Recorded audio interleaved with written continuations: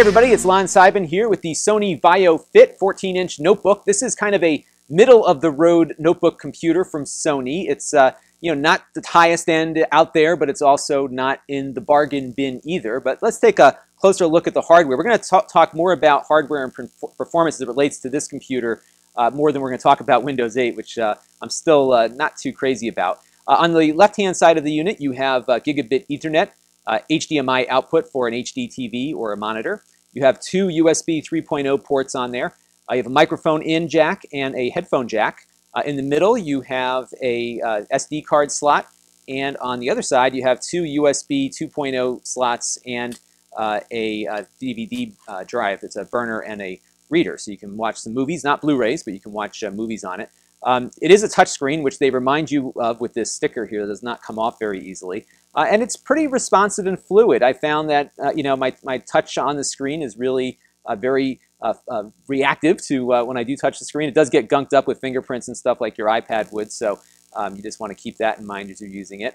The one thing that I found a little troubling with it is that, we're going to show you this Kerbal Space Program in a minute, and it's hard to see with just shooting a camera at it, but the touch layer takes away some brightness from the screen, and it also reduces probably some of the sharpness of the display, because you are putting something over the screen, which you would normally not have on a non-touch sensitive computer. So the display wasn't all that great to me, but I should add that I am a Mac person, so you can abuse me in the comments if you will, but it's certainly not up to that standard, and I think the problem is the fact that you've got this layer, this touch layer over it.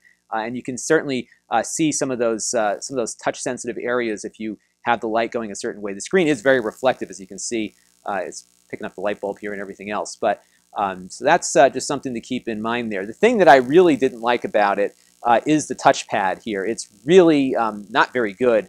And it's funny because the touch screen is so good and so precise, and the touchpad is the opposite. It's really bad. In fact, if you put two fingers on it, it gets all confused. On the Mac, they've been able to figure out how to determine where what you're intending to do, and that's not something they've been able to do here. So while you can scroll with two fingers, and unfortunately it scrolls backwards, and there's no way to make it scroll forwards, you can't. It gets really confused if you maybe rest your thumb holding the mouse button down while trying to drag something. So you need to kind of change how you might work if you're used to using another brand of computer that has a little bit more of a multi-touch surface, which this thing lacks. Horsepower is pretty good. It is a i7 processor. In fact, it's one of the newer mobile processors from Intel, so it's got the latest and greatest. It's a dual-core 2 gigahertz i7, and that's a nice feature because it really does, I think it does give you the performance in areas that you would use this computer for, especially email, web browsing. Chrome runs really nicely on this. In fact, I was impressed with how responsive my Gmail felt. In fact, it felt a little bit better than my Mac did as far as its responsiveness. However, the mouse is so bad on this thing, it kind of killed it for me. But so that worked really well. Web browsing, like I said, is pretty good on it. And I would imagine productivity apps and doing PowerPoints and that sort of thing work really well.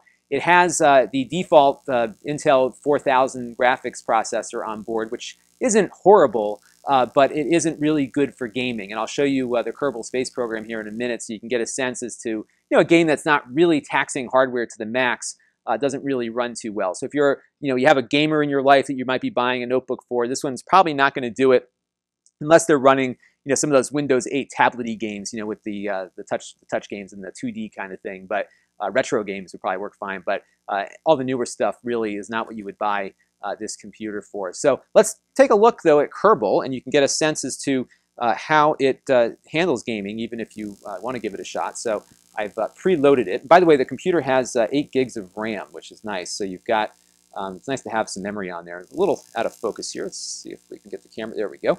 And again, I'm not streaming this through my capture board because I want to really show you how it runs without any additional stuff bothering it. So the menu works okay. But we'll go load up our mission here, and you can just get a feel for how it works. And you can see, by the way, that the touch area kind of reflects back here. And that's more on the camera than it is in my sight here, but you can kind of see those little grids there sometimes if you're in the wrong light. So we'll just go into our little Space Center here and load it up. Now, I've turned down the detail settings on this also, so it's really, not, it shouldn't be pushing it too hard. It's just not very good at doing some of the high-end gaming stuff. So we'll just load up one of the Kerbal stock rockets here. This is a great space game. If you have kids, by the way, this is or no kids, or are a kid, or want to be a kid again, this is a really, really fun way to kind of learn orbital mechanics and physics and all that kind of fun stuff. It's really, really a neat thing. So, so it does okay, but when you really get into the game where there's a lot going on, where it's doing a lot of huge landscapes and that kind of thing, it takes a little bit of time. So let's take a little break here, and we'll come back for launch.